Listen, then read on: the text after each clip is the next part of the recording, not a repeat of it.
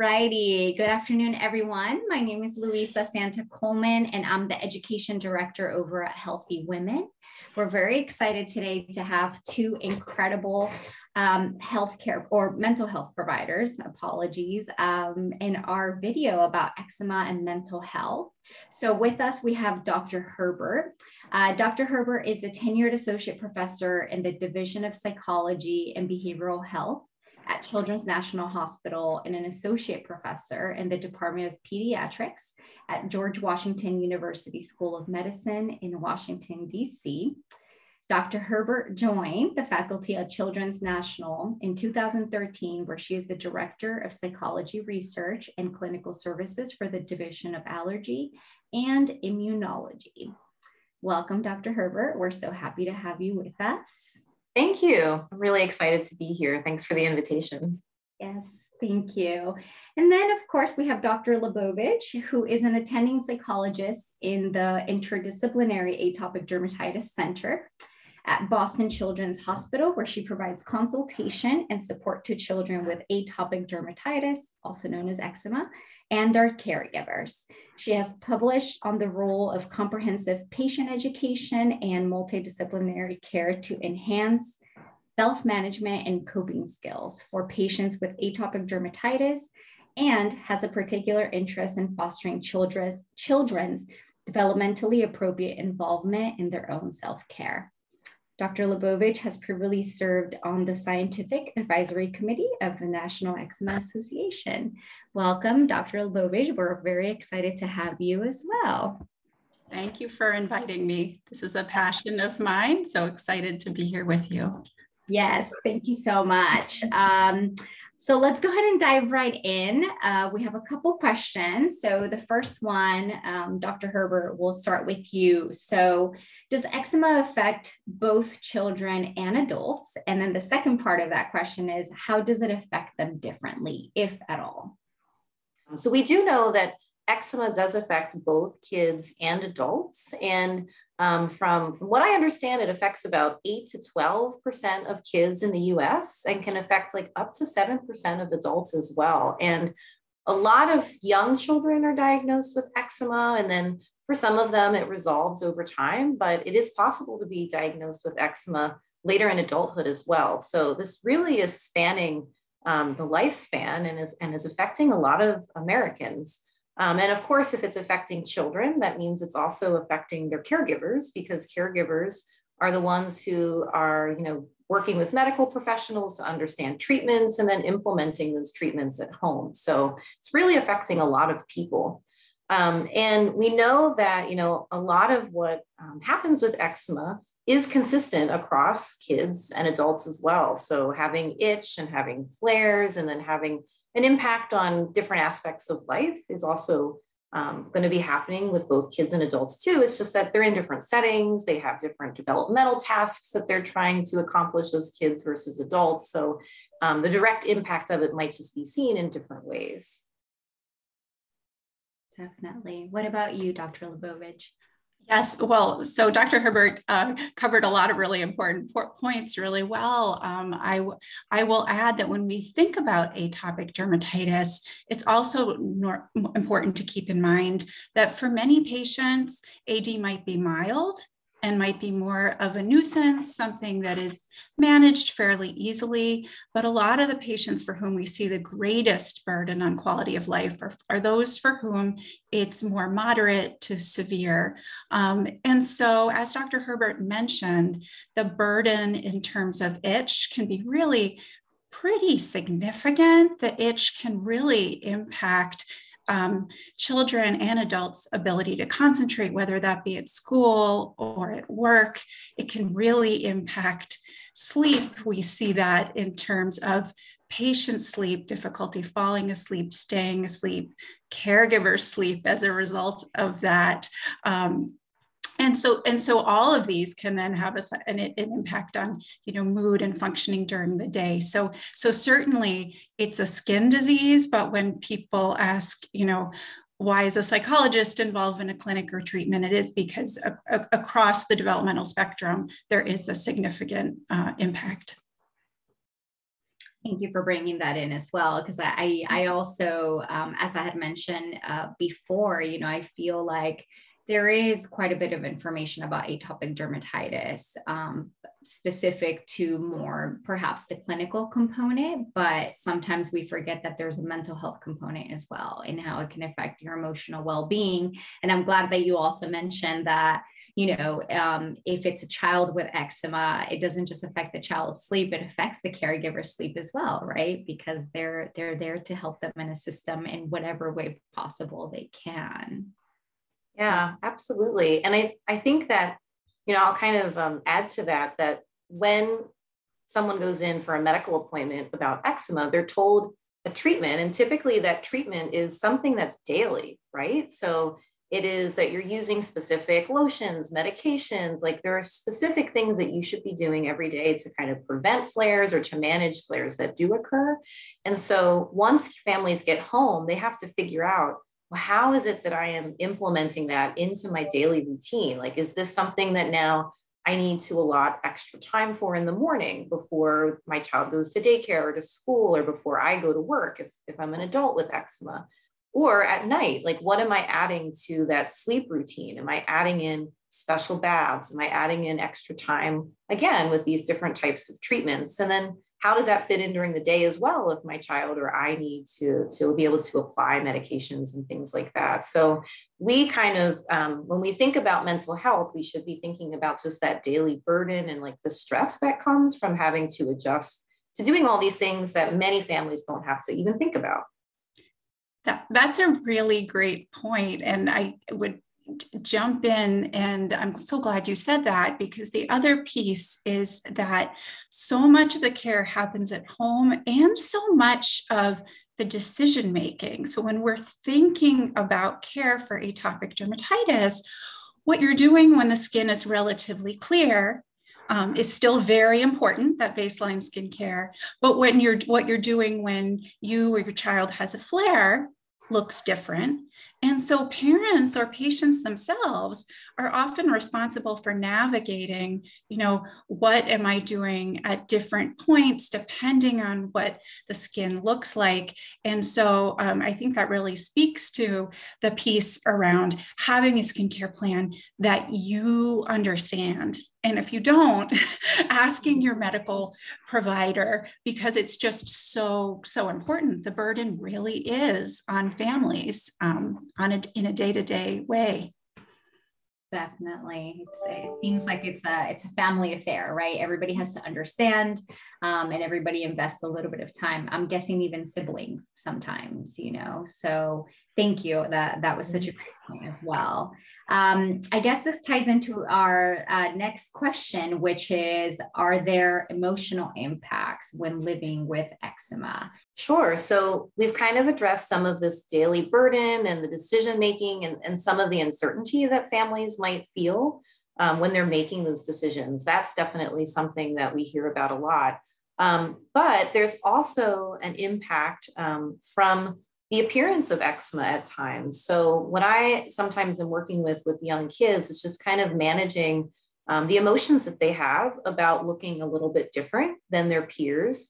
And even having to navigate, how do they respond to peers who are asking what may seem like just very harmless questions? So I'm thinking right now, what comes to mind is a patient who was in early elementary school who was just saying, like, I'm just really tired of everybody asking me about this. Like, I'm not bothered by my eczema. I know what to do, but I'm just really tired of them asking this. And so one of the things that we worked on clinically was, okay, when someone says something, what do we do? Like, do we have like a standard response that we kind of practice? And how do we kind of deflect some of that? Or maybe say, thank you, I hear your question, but I'm not going to talk about it right now. Or we came up with some answers about, well, some people have blue eyes, some have brown, some people have eczema, some people don't. Like, we kind of think about where the kids are developmentally to help them navigate that.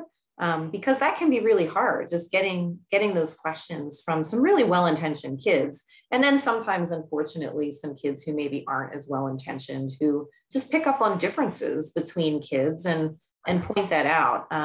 And some patients, they end up, because of the severity of their eczema, needing to get treatment during the day. So having to like excuse themselves to maybe go to the nurse or to go get lotion, things like that can also draw out a bit of difference. So that's something that I hear from patients. And then I hear that from caregivers as well. Like, well, what do I do when my child comes home telling me this? So that's a really big domain that we work on. Thank you. That is such a great point. That is often a focus of my work with a lot of children and patients, adolescent patients as well. And, sometimes, especially as kids get older and they're kind of thinking through what they want people to know about eczema, a lot of the teen patients will say, I want them to know and understand, but I'm also fearful that when I say it's eczema, they'll be like, okay, not a big deal, and minimize the impact again. So I think there's this sense of wanting to be understood, but wanting also people to understand the burden. And what Dr. Herbert alluded to is a lot of those questions kids might get, even when they're well-intentioned and they're just curiosity. And caregivers see that too. I can't tell you how many times parents will say they're in the line at the supermarket, and some maybe well-intentioned, but misplaced. Maybe helping, someone will say, oh, you have to try this, or have you taken your child to the doctor? And so for parents, it can be really hard too, to handle those questions. And then also think about how are they going to model responses for their child? It can be really easy to get angry or say it's none of your business, but we also want to model for kids that it's nothing to be ashamed of, that it's nothing wrong, and giving, simple information when that in fact makes sense. I love that. I've heard about the supermarket questions too, Dr. LeBovidge. Like families are like, do they think that we're not actually taking our child to the doctor? Like we also see that they have some concerns, and it can get really frustrating to have to say repeatedly, like, thank you, but we are doing this.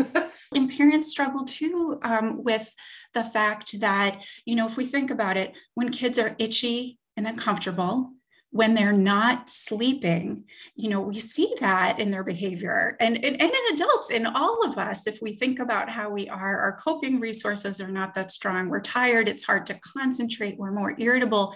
So parents also will comment a lot on just the parenting experience and how, they really want to help their child to feel better, and how helpless they may feel sometimes seeing their child's kind of daily mood and functioning impacted in that way. Yeah. And actually, can I ask you, Dr. LeBovidge, because I know we're in different climates. So you're up in Boston and I'm in the mid-Atlantic, and, kids with eczema live all over the country. But I've had some patients who have to make choices about what clothing they wear because of their eczema. And it depends on like the different time of year. And even something as simple as, well, can I wear shorts today or not? When they're a 6-year-old or a 9-year-old comparing themselves to their peers, like that can be a really big deal. They just want to look like their friends and not be hot if they're running around. And here, like, we have very muggy, very humid summers. And I've had to talk with kids about that.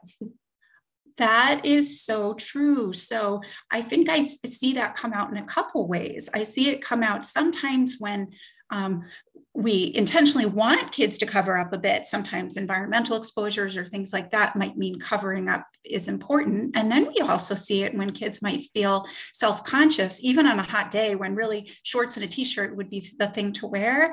I sometimes see kids feeling self-conscious and like they need to cover. So that is, a very real challenge. And then also sometimes we see, even for our teen patients, with that sense of wanting to belong and fit in, most people may not think about the fact that, they may not be able to wear the scented lotions or things like that their friends can, because that could irritate their skin. And so they have to, make choices in day-to-day life that others wouldn't consider. We see that sometimes in sports too. Like certainly we want our kids with atopic dermatitis to play sports, to do things that kids normally do. But sometimes there's a lot of work that goes into that, and thinking about how do we clean those hockey pads? How do we cool off after the sporting event where we're out in the heat or in the pollen? Because we want them to have fun and be active, but it can sometimes wreak havoc on the skin. And then so there's more burden and time really spent thinking about atopic dermatitis. Yeah, I mean, those are all amazing points. And I love Dr. Herbert that you're like, let me ask a follow-up question because I mean, I'm in California, Southern California. It's a very different weather, of course, than Boston and elsewhere. So I'm so glad we touched upon all those different things that are things that not only maybe some of us who do have experience with atopic dermatitis or someone who has atopic dermatitis, but maybe some of us who never even thought about that. So it seems like from what I hear both of you saying, a lot of your work is not only helping families and your patients get comfortable with, having eczema, atopic dermatitis, and feeling confident in that, right? Of saying like, yes, I do, and there's nothing wrong. But a lot of it is empowering, right? When they do get asked these questions, or empowering them around the decisions, the extra steps that they may have to take playing sports or cleaning their gear, as you said, Dr. LeBovidge. So I love that both of you touched upon those different things. As a follow-up question on the emotional impacts, we were curious to know, are people with, inflammatory skin diseases like eczema more susceptible to mental health issues such as anxiety and depression? And I think we touched upon this a bit, but if you want to expand, please do so. In what ways do we think eczema can affect someone's, self-esteem or mental health overall? So we do know actually that the mental health burden of atopic dermatitis is significant and it's often unrecognized. So patients with atopic dermatitis, we often think about comorbidities like food allergy or allergic rhinitis or asthma, but in fact, mental health conditions are also an important comorbidity for providers and families to be thinking about. So patients we've found are at increased risk for depression and anxiety, and in childhood also some other conditions like ADHD and perhaps autism. And there are many, reasons why this might be the case in terms of pathways. And so some of them that have been, looked at or being looked at in the literature include certainly the burden of uncontrolled disease. We've talked about, the impact on self-esteem, feeling self-conscious about appearance, sometimes hopelessness around a chronic disease when you feel like I keep treating it and it's not getting better, the lifestyle changes. Also, disrupted sleep, as we mentioned, can have a big impact on mood, concentration, ability to manage stress. We also know that there are some associations between systemic inflammation, which we may see in patients with atopic dermatitis, and development of depression and other mental health conditions. So there may be some underlying predisposing factors that affect both of these conditions. And then on the other side, we know that it's stressful to have AD. And so we know that stress can be a trigger of increased itch, which could lead to more scratching, increased inflammation.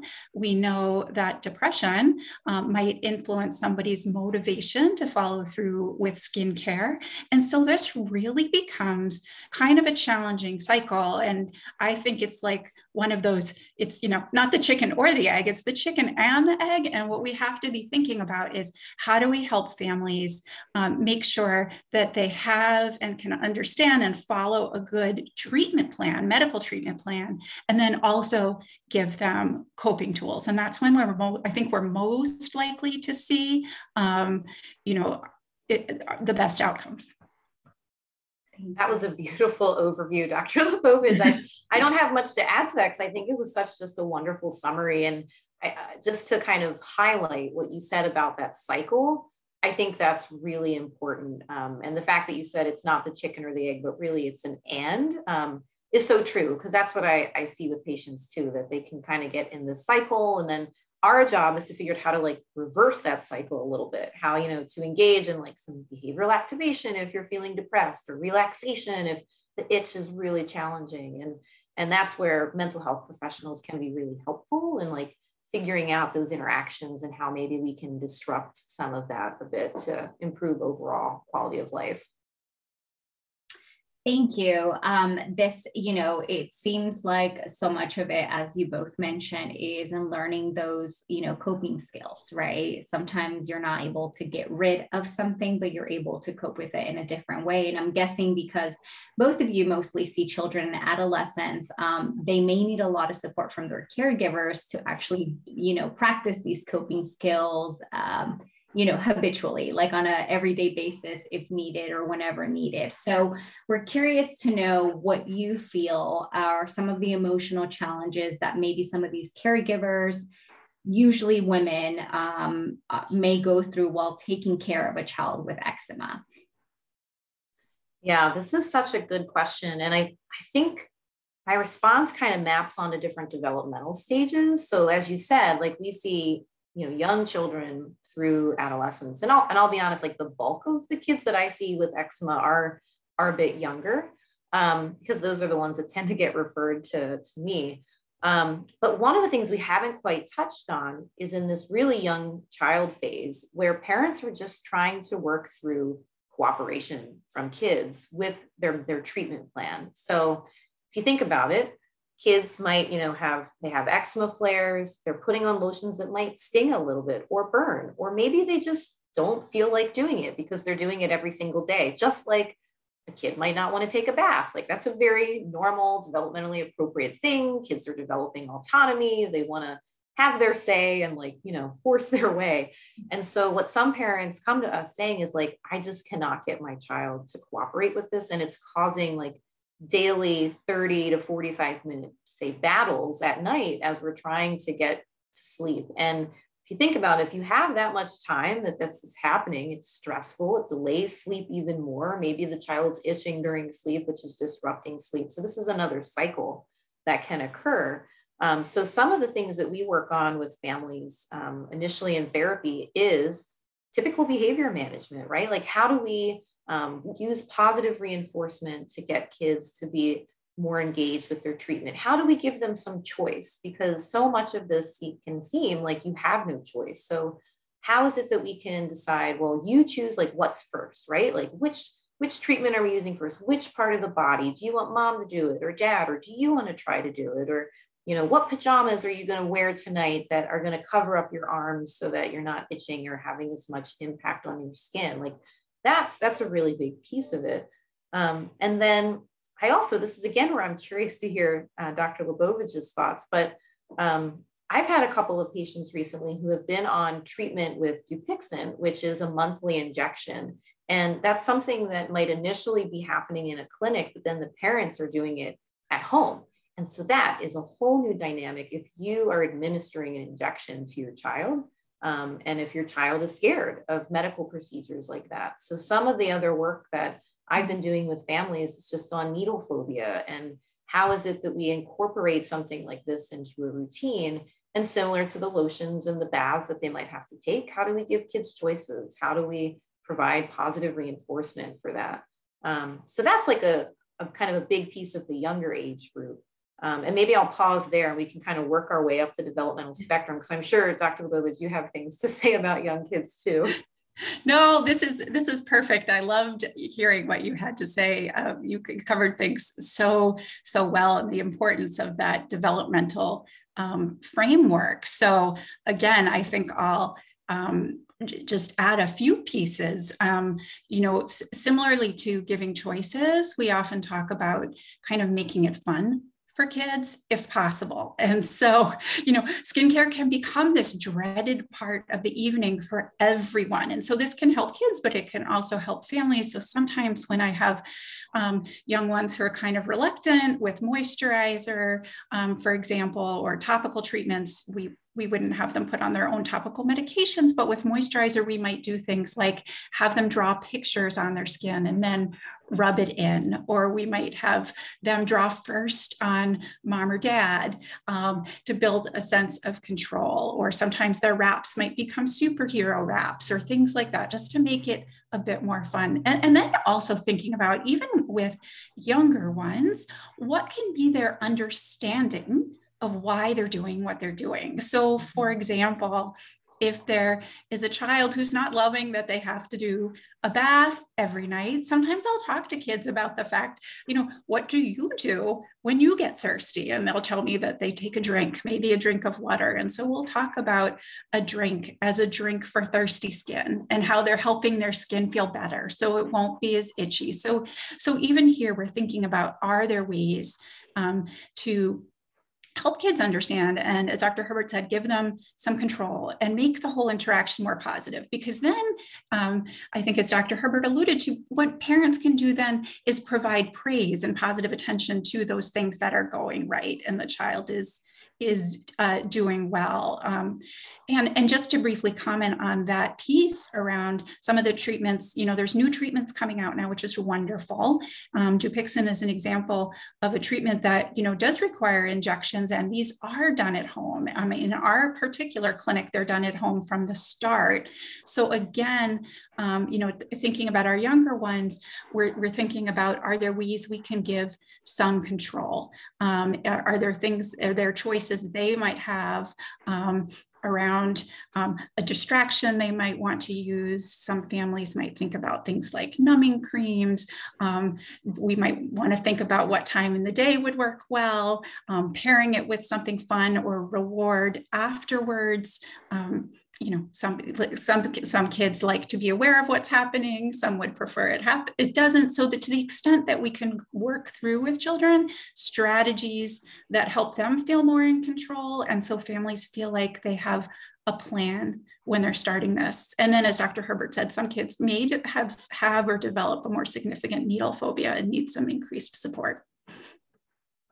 Yeah, it seems, from everything both of you have added, this could be, as I think you've mentioned before, Dr. Herbert, a little bit of a, extra task or extra burden sometimes, especially for the caregiver. So it seems like when you give, kind of your care plan, it's not just for your actual patient, but it's also in a way to empower the caregiver of like, this is happening. And if this happens in a continuous basis, then like life will just seem, or the routine will seem easier, at least from what I heard both of you say.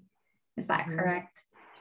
And finding a way for the routine to work to you. What you had just said made me think about the fact that, for example, there's some things we recommend, like we often recommend for some of our patients with more severe disease, if they're flaring, to do things like wet wraps at night. Well, for some families, that's just not feasible at night. The kids don't love sleeping in them. There's not a lot of time. So we may work with families around what works for you. If it's easier to do a bath in the middle of the day, if it's easier to have the child wear the wraps for a couple of hours or even 20 minutes while they're watching a favorite program or something like that. And obviously these are decisions in our clinic we're making together as a team. So we're working with the healthcare provider to make sure they're on board with whatever that plan is, but trying to think out of the box based on what's going to work for that particular family, which of course means they need to be involved in that conversation and building that plan.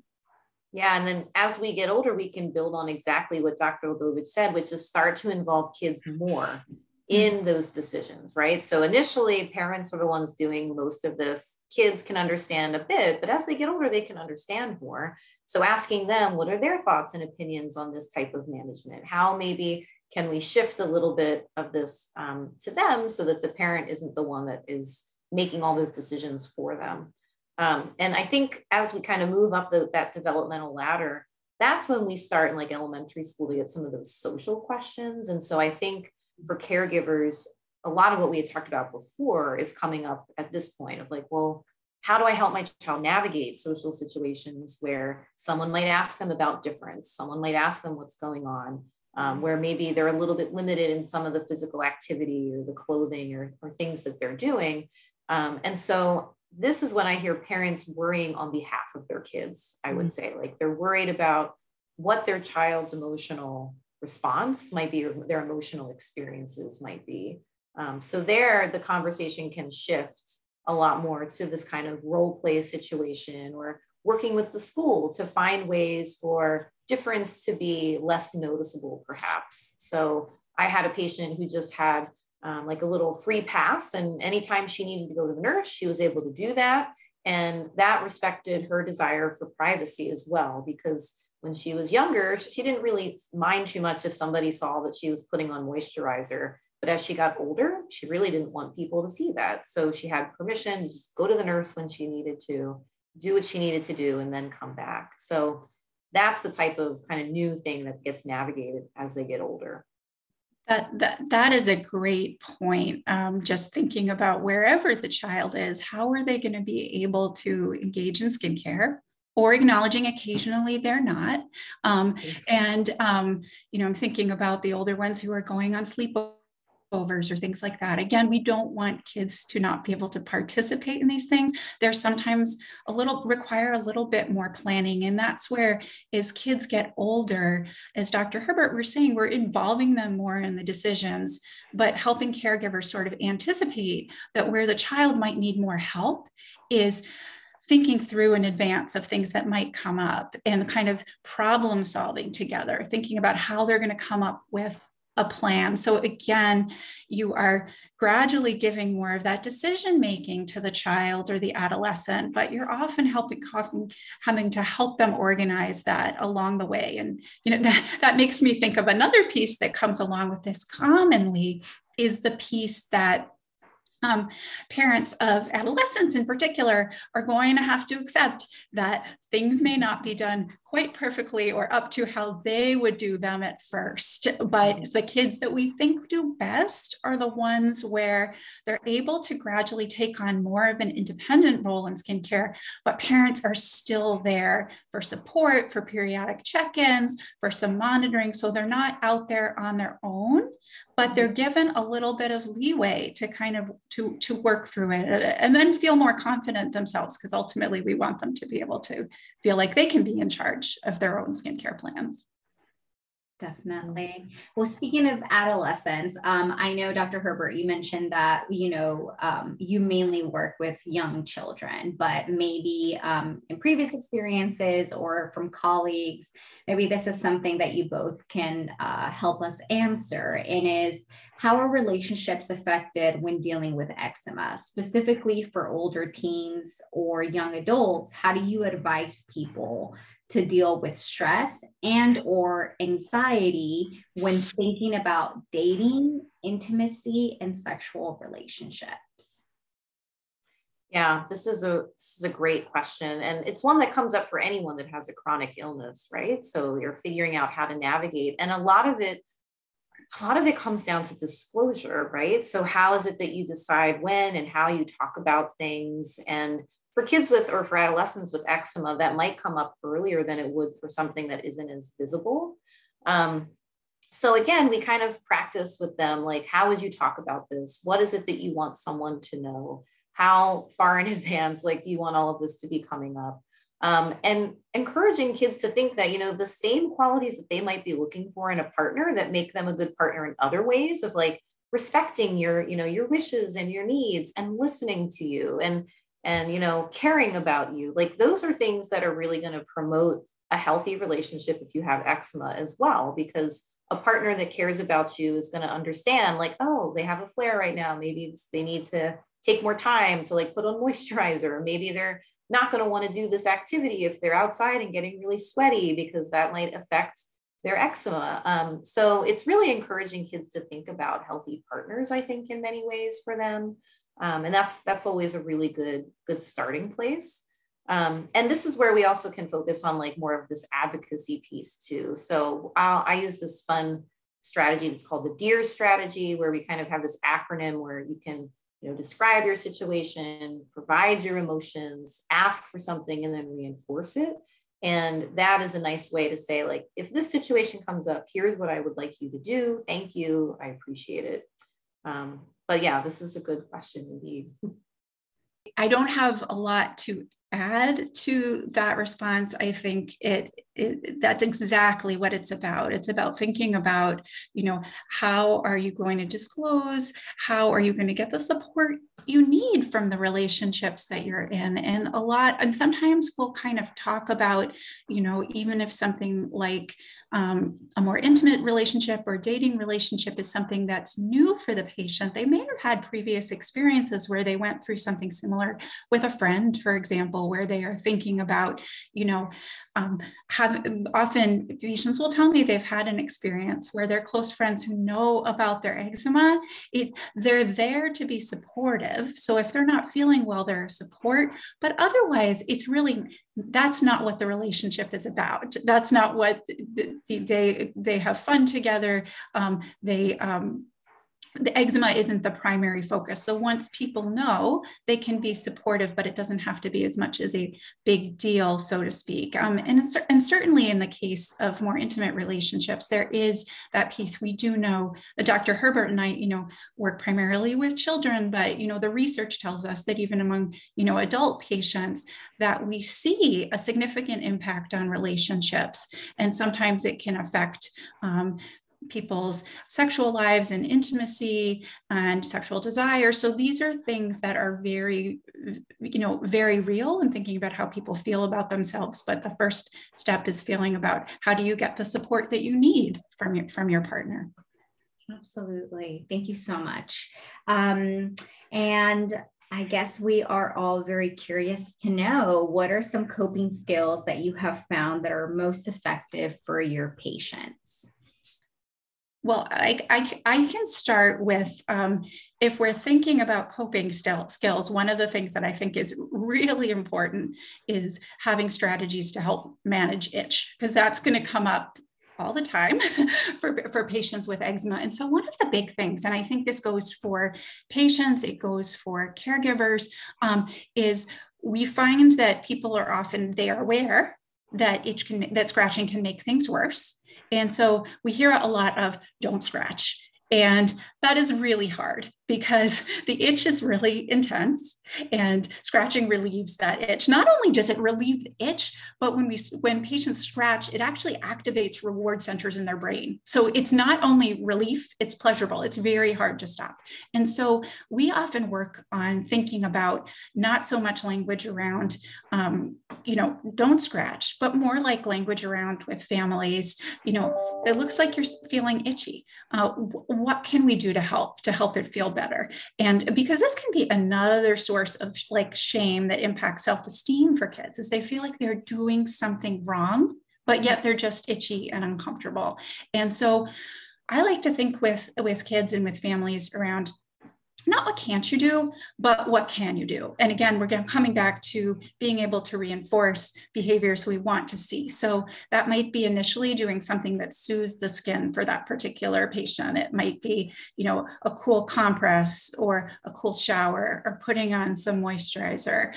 It might be finding something that keeps their hands busy if they tend to be scratching in situations where they're not even aware that it's happening. So fidget toys or, making bracelets or coloring, depending on the age of the child.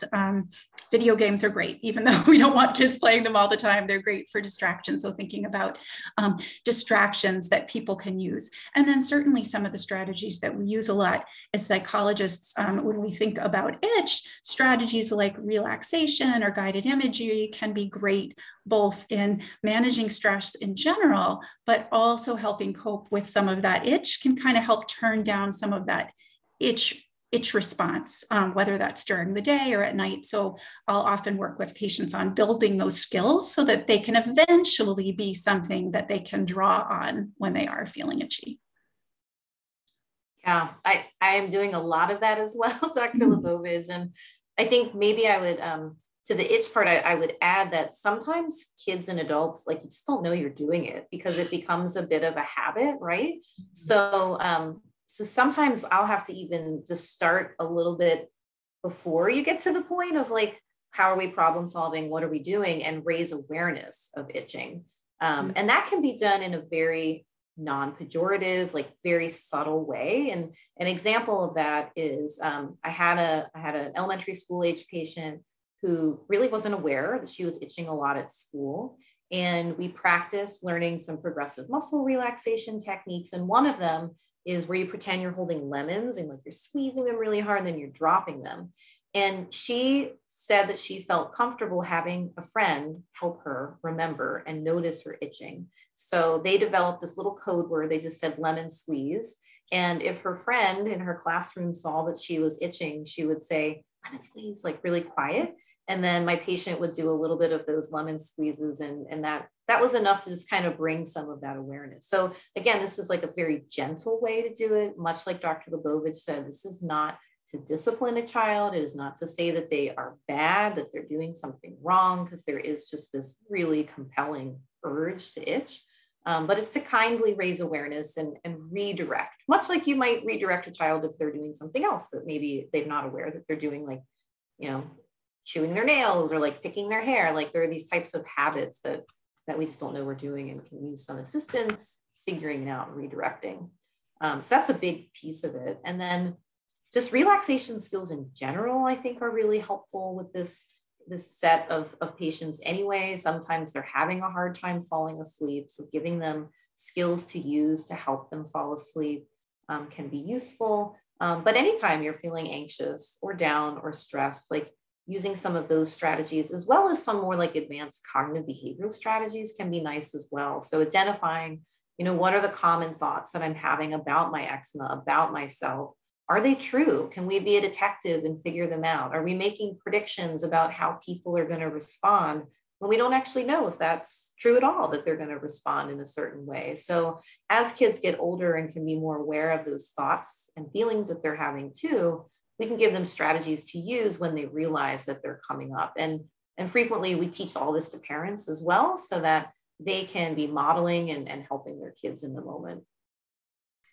It seems that so much of it is raising awareness. And I love the positive lens that you both talk about, right? In terms of what can you do? Let's raise awareness. And also building in that community, right? Just like your patient, Dr. Herbert, of her friend or their friend helping them. So I love that. Thank you so much. I wanted to ask if there's anything else from the questions that we spoke about that maybe you wanted to add on to, or that you were like, oh, I miss, saying that, and I really wanted to, say this point or bring this point home. I think I would just add in that there are some patients who really benefit from 504 plans within a school setting. So kids that have really severe eczema, they may need to have some plans put in place to help them with their eczema management during the day. So like permission, as I said, so like leave the classroom or go to the nurse if they need to. Or some of our kids with really severe eczema are hospitalized sometimes and may be missing a bit of school. So just kind of having an acknowledgement from the school that there may just be a little bit of extra accommodation that's needed for some of these things is important. And not every child needs a 504 plan, but just being aware as a parent that is something that you are able to move forward with if you're in a public school setting is really nice. And you said it's a 504 plan, like the numbers 504. Yeah, so it's like an other health impaired aspect of like an individualized education plan. So many of my parents or my families don't have these, but a couple of them have really benefited from that. I would absolutely agree with that point. So considering whether to implement a 504 plan, or definitely, even if you don't have one, collaborating with the school so you feel like the child has what they need to be able to participate during the day. The one piece I would add, I think, would just be going back to that piece around sleep disruption for parents of young ones in particular.